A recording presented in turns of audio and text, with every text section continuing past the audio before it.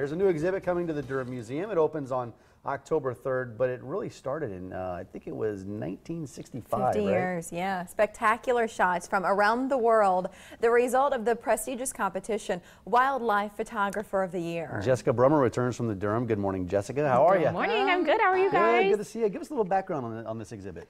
Yeah, so this is the Wildlife Photographer of the Year exhibit. The competition itself is in its 50th year, and there are over 42,000 submissions from around the world, and then a jury panel of professional photographers selects the finalists and the winning images, and then they tour around in the exhibit, which is what we'll be getting down at the Durham. Different categories. Yeah, there's 17 different categories, as well as different ages of photographers. So some of them are, you know, amateurs, 10 years and younger. That's the best part. If they're capturing these shots at their eyes, it's almost I think like the fact that DNA. like everybody has a camera now has really expanded this competition. And the experience that guests will have in the gallery. Tell us a little bit about that. Yeah, so it's not just a bunch of photos hanging on the wall. The images are actually backlit with LED light.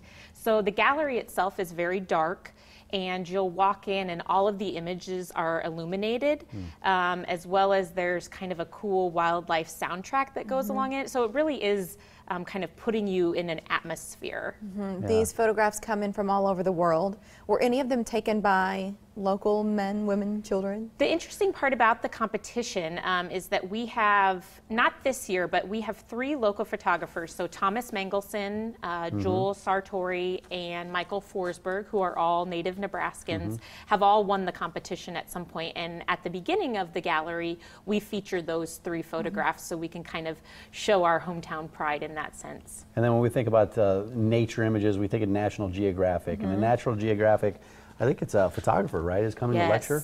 We're very excited. So we have, he is a marine photographer specializing in underwater photography. His name is Brian Scarry. He has sat where you are now. I know. He was here not too long ago on the Morning Blend. Look at that photo. He has spent like countless hours underwater. Yeah, like more under than above. Yeah, Right. it's bananas. He's lived half his life underwater. So when is he speaking at the Durham? He will be there Tuesday night, this Tuesday, October 6th, and there's still some seats available.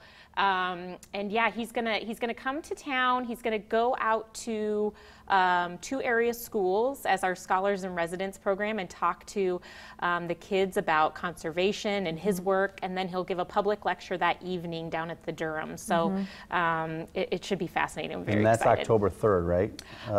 This is the exhibit. Exhibit, yes. Exhibit opens this Saturday, October 3rd, and runs through January 3rd. And then he will be there. He will be there Tuesday, October 6th. Tuesday, October 6th. And you're also going to host Wild Weekends. Yeah, so this is a lot of fun, kind of something for kids. Every Saturday during October at 10:30, we have a different community partner coming down, bringing some live animals to the museum to talk to kids. So it kicks off this Saturday with Gifford Farms. And then we have the zoo, the Humane Society, some different organizations coming and bringing their furry friends along with them. Plus some special tours throughout this whole period. Yeah, we like to give people a chance to have kind of a local expert talk a little bit more specifically, give them an in-depth tour. So the first Saturday of the month, if that's something you're interested in, we have guided tours by local experts of the exhibit as well. Check it out. And then Story Safari. This is just for kids. Just I mean, for kids. the grown-ups might enjoy it, but it was designed for the kiddos coming. It was designed for kids in mind.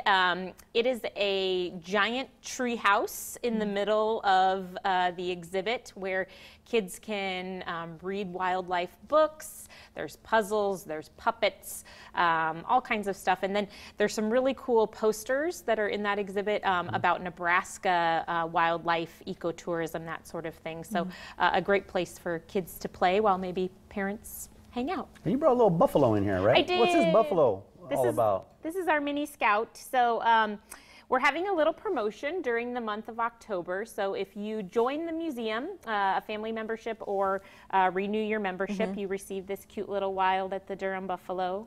He represents our little scout that's normally that's down in the museum if you've seen him there. So yeah, so kind of just a fun promotion to join the museum right now. And with this new exhibit opening, it's a great time to be there. And then the holidays, and just to have a membership that covers it all. Yeah, you can come at any point with a membership, attend any of these events for free, so it's really the best bargain. I think we're kind of sponsoring that, aren't we? KMTV is sponsoring part of the exhibit? The whole Yes. exhibit?